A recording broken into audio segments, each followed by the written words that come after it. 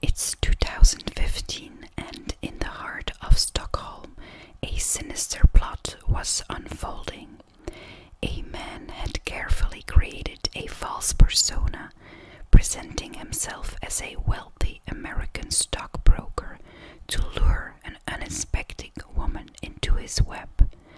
Little did anyone know that his real intentions were far more terrifying than anyone could have imagined.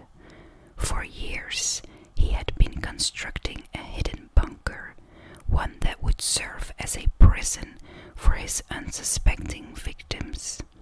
Locked away in his underground hidden bunker, woman would be at the mercy of his twisted desires, from which escape seemed impossible. Welcome back to the ASMR True Crime channel. Thanks for tuning in. Please subscribe if you like this video and let me know at the end of this video what you think about this case. This helps this channel. Thank you. A woman in Stockholm who uses the alias Isabel Eriksson began a relationship with a man called Martin Trenneborg, a 38-year-old who claimed to be a wealthy American stockbroker based in London. Trenneborg charmed the woman through phone calls before she invited him over to her flat on September 10th in 2015. During the evening, they chatted and got to know each other, and they ended up having physical intimacy that evening. She later said, "When we were having intimacy, he kept staring at me the whole time. He stared right into my eyes a lot, and that's very unusual that you do that." Despite feeling uneasy, Isabel agreed to meet up again just a few days later, on the 15th of September. Once again, Trenneborg arrived at the home of Isabel. When she opened the door, she was greeted with a gift: chocolate-dipped strawberries and champagne. But beneath the sweet exterior lay poison that would soon render her helpless. Trenneborg had laced some of the strawberries with a potent sedative, which would allow him to carry out his twisted desires. Isabel said, "We drank some champagne, but only a little. Then he wanted us to eat strawberries. He was actually feeding them to me as a romantic gesture." The true horror of the situation only became clear later. Trenneborg had drawn on the stem leaves of the poisoned strawberries, making sure that he only ate the ones that were unmarked. The evening took a harrowing turn when the unsuspecting woman began to feel sleepy, eventually losing consciousness entirely. Trenneborg had achieved his goal, immobilizing his victim and rendering her helpless to his will.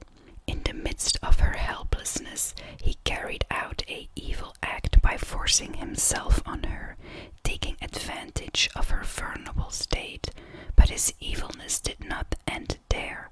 This was only the beginning. Trenneborg located a wheelchair and placed Isabel on it, pushing her towards his car that was parked just outside. With an almost inhumane level of heartlessness, he lifted his victim out of the chair and shoved her into his car, driving her off to an uncertain fate. To conceal both their identities on the journey, Trenneborg had brought them 2 eerie rubber masks, one of an old man and another of a bearded man. Trenneborg wore the bearded one, while Isabel wore the other, and so they began the 350-mile trip. The drive from Stockholm to Axeltorp was a journey into the unknown for the unconscious Isabel. For 5 long hours, she was held in a state of sedation, her will sapped away by the substance flowing through her veins. In her half-awakening moments, she caught glimpses of the so cruelly betrayed her. Her eyes settling on a machine attached to her finger, silently monitoring her pulse as her life hung in the balance. But the journey would not end there.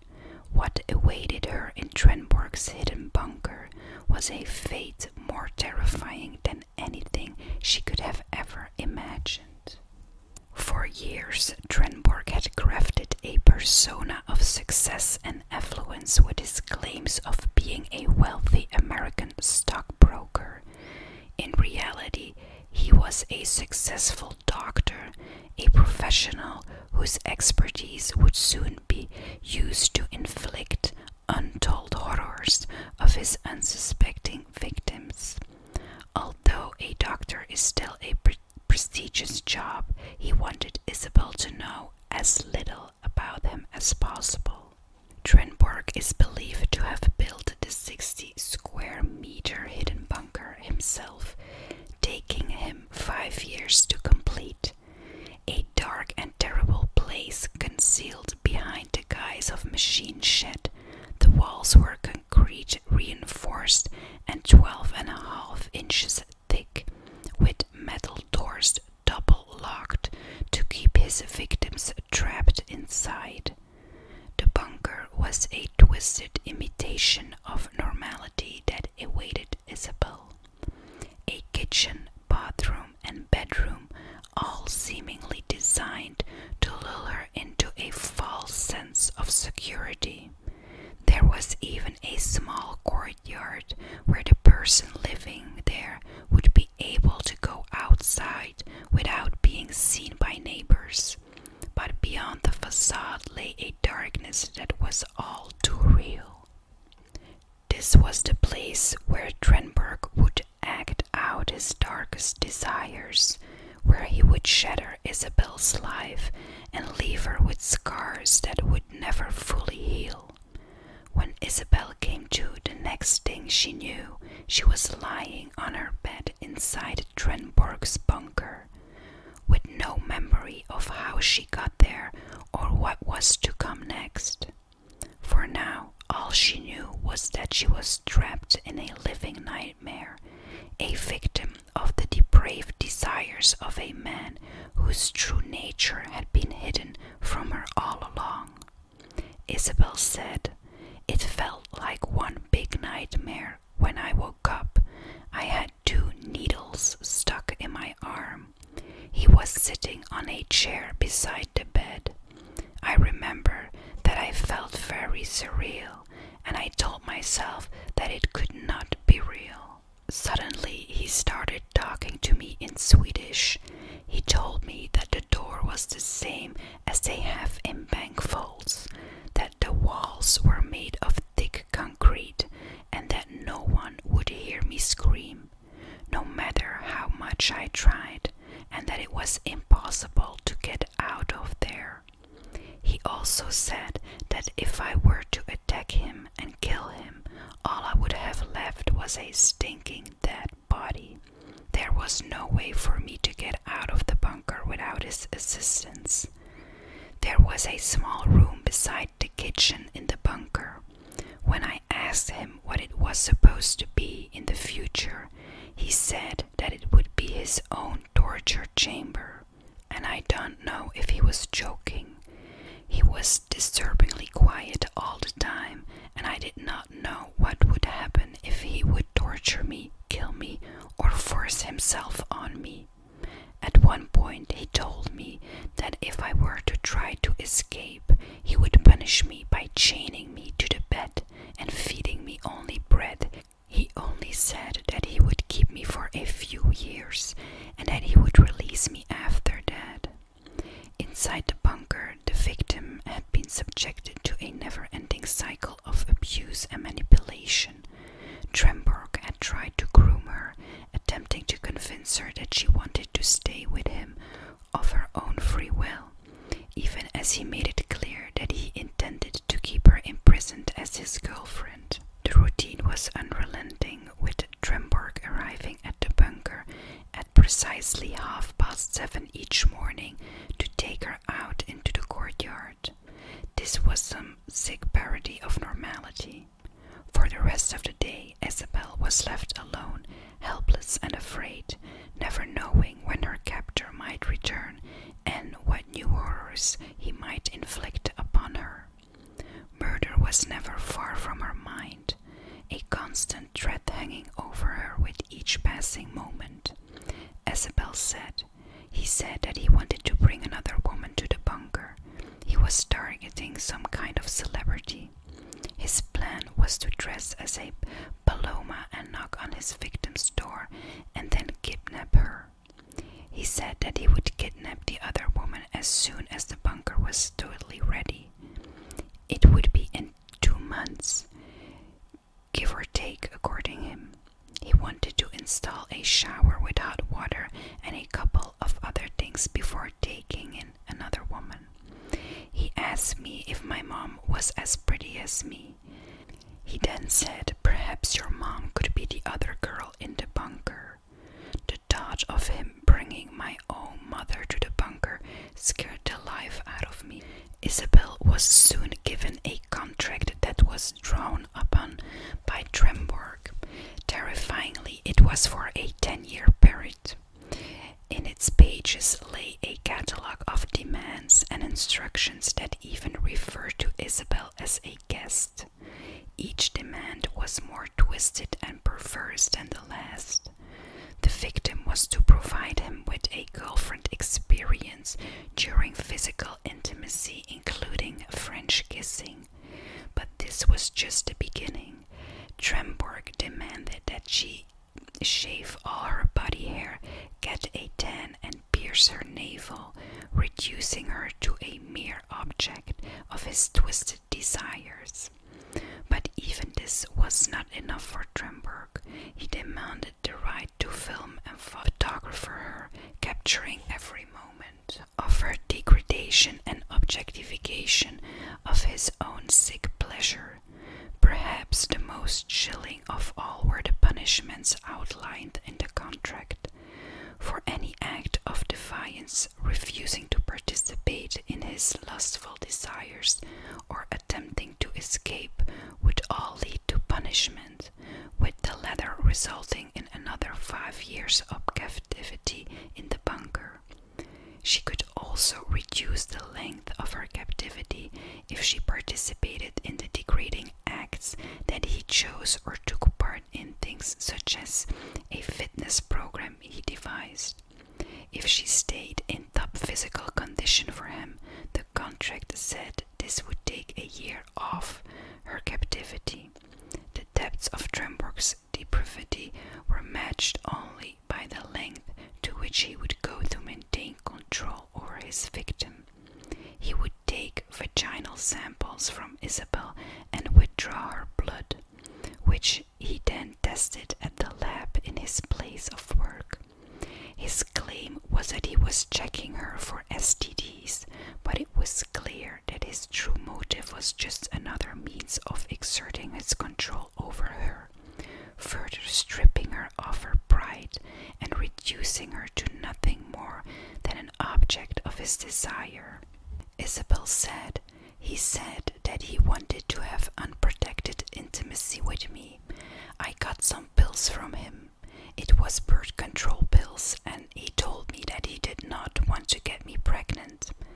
At some point she tried to attack him with a pair of screws she found in the bunker, but as she was still dazed from the drugs, he easily subdued her and warned her he would shackle her to the bed and feed her only bread if she tried it again.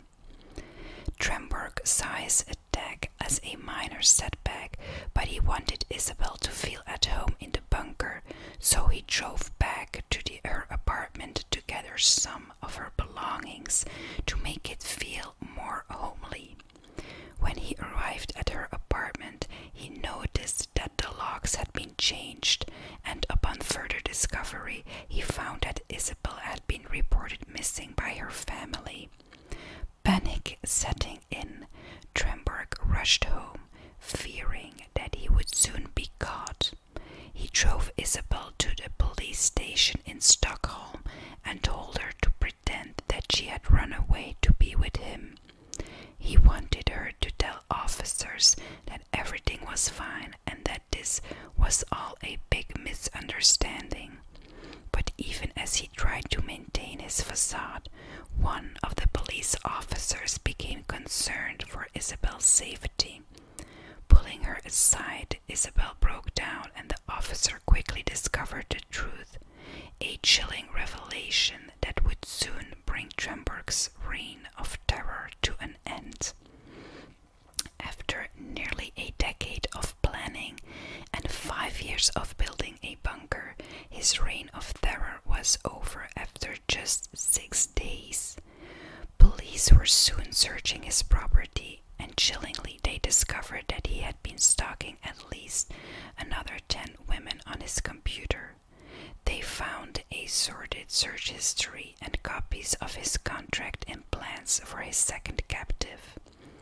Trenneborg was quickly arrested and admitted to most of the charges right away. He later told police, "It was like a military operation. You have to be prepared for every possible problem before you act. She fitted me in every aspect, lived at the right place on the ground floor. Our personalities matched and I liked the way she looked. I have been planning this for years. I started building the bunker 4 years ago. The original plan was that she would be there for years. It seemed very tedious to all this just to keep her in my position for a few days. If one looks at the facts while ignoring the small parentheses, the eye abducted the person and injected her with substances. One might say that I have treated her well, in my opinion at least. She was better off with me than in custody of the police. She was supposed to be my girlfriend for years. That was the purpose. But now that I am imprisoned, she will not be my girlfriend in the ordinary sense. Even I can understand that she was not supposed to be a punching bag. We were supposed to be kissing, hanging out, and having physical relations and stuff that normal people do. Trenneborg's lawyer said on the first day of his trial that his client had imprisoned the woman because he was desperate to find a girlfriend. There is no explanation for this. This is a high-performing person who is unwell physiologically and he has been longing for a life partner. Trenneborg was later sentenced to just 10 years for the abduction of Isabel. I personally find that this is a crazy sentence because his intent was clearly there to do far more heinous things for much longer. Isabel's physical wounds may have healed, but the psychological scars of her week-long abduction run deep. The horror of her experience haunts, and she is tormented by recurring flashbacks and night terrors. Despite her immense courage and strength as a survivor, the thought of facing her captor in court only added to her mounting distress. Isabel's chilling account of her abduction was shared during an interview on Swedish television. She continues on her journey of recovery. Cases like these are deeply unsettling and can instill a sense of fear in people. It's difficult to know the true extent of such heinous crimes, and many go unreported or unresolved. The thought of how many people may be suffering in captivity right now is truly terrifying, forced to live a life of utter horror and misery against their will. It's a grim reality that we must acknowledge, and we continue to strive towards justice and the protection of the vulnerable. While Isabel's case did have a relatively positive outcome, we must not forget the countless of us who have not been so fortunate. The weight of this knowledge is heavy. Thank you very much for listening. Please like this video if you enjoyed the story and comment your thoughts in the comment section. Thank you.